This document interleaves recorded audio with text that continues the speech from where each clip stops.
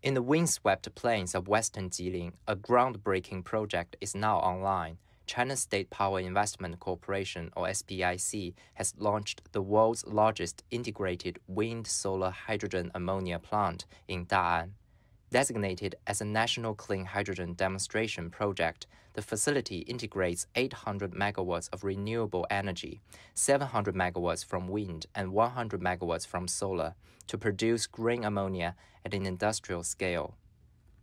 The project sets several global records, including the world's largest direct current microgrid for hydrogen production and the largest solid-state hydrogen storage system.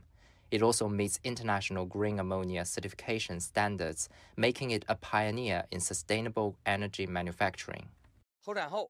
At full capacity, we can produce 32,000 tons of green hydrogen and 180,000 tons of green ammonia each year. This helps cut carbon emissions by around 650,000 tons annually and saves roughly 230,000 tons of standard coal. That's equivalent to the yearly electricity use of nearly 500,000 households.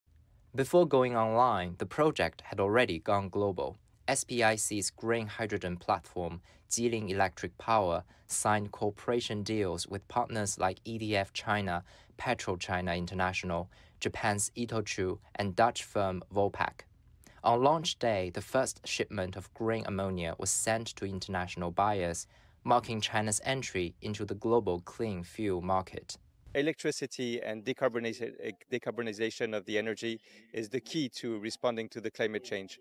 So what we are doing today, what SPIC has achieved today here in Jilin is really a key step forward to demonstrating that it is possible to produce cost-effective green ammoniac to be used in the heavy industry worldwide. So this is a very, very important project for all the electric and heavy industry worldwide.